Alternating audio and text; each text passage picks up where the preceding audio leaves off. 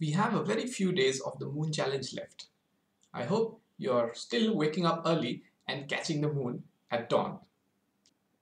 Looking at the moon is becoming more and more challenging as we come to day 25. We have a thin, waning crescent moon with about 25% illuminated surface. It is now dim enough that you may not really be able to see it after the sun rises and becomes bright. So the best time to watch it is early in the twilight before sunrise.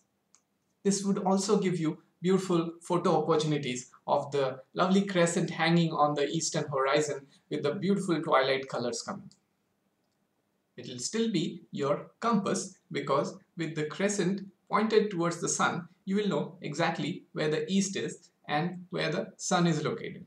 Of course, it's not so difficult, but you may want to compare this with a similar picture we had shown earlier in the series where the lighted part of the moon's crescent was pointing to the sun, but then the sun was in the west. Isn't it fun to see all these changes happening over just this small period of a moon cycle? Here's a better picture of the same view taken by Prabhu with the moon's crescent pointing towards the east in the Earth's sky. Given this amazingly detailed image, let's look at some of the features that we will be bidding goodbye to on the next day. So looking north, of course, we have the edge of the Mare Frigoris coming up. This feature has been with us almost all through the challenge because it is a plain area which lies horizontally along the whole area of the moon. Of course, the next day we'll also be bidding goodbye to the Bay of Rainbows, the Sinus Iridum. This lovely arch has been with us for 15 days now and has been quite an interesting adornment to the Mare Imbrium. We will miss this and other features around the north area of the moon.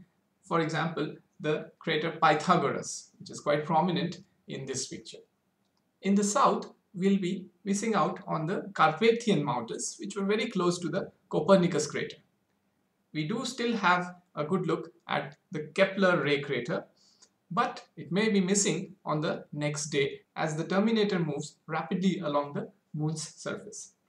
One particularly prominent feature that we will be bidding goodbye to is the crater Tobias Mayer, which is right at the end of the Carpathian Mountains. Now, I like to point out two small craters which are named after important modern contributors to science and astronomy. Do you know that Tobias Mayer was the first person to make a complete, big and accurate map of the moon? He had used very accurate instruments to make a moon map which was 7.5 inches across and had accuracy to about 1/60th of a degree on the moon's surface. And let me tell you, all this was in the late 1700s with access to very small telescopes. So we have various opportunities now with our modern instruments. As we go south, we'll be missing out on certain portions of the ocean of storms. We'll also miss certain portions of the sea of moisture, which is the Mare Humorum. Fading away into the shadows at the edge of the terminator on this day is our old friend Landsberg.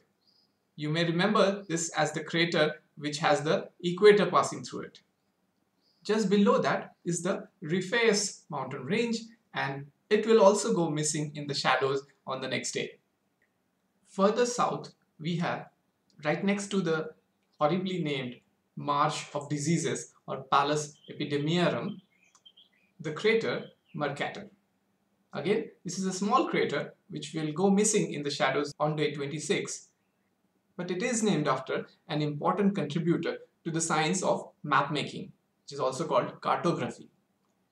Gerardus Mercator was a Dutch cartographer, and in the 16th century he made a projection system for making maps which is still being followed in the nautical maps. You may have actually seen and used his projection system in the Atlas of the Earth in your school.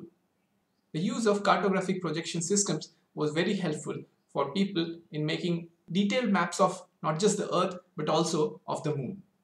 You may find several Mercator projection maps on the internet which show you the southern part of the moon in a much better way. Further down, we'll be missing the two elongated craters Heinzel and Schiller. These have also been with us for a while, but now the Terminator shadow will probably cover Heinzel and part of Schiller on the next day. The crescent on day 26 is going to be even more difficult. If you do not wake up in time, you may just miss it. So we hope you catch it and also share your experiences with us on the Moon Challenge. If you miss the moon though, we'll be right here waiting for you with more details and more pictures of the next day's moon. So join us again in the next episode.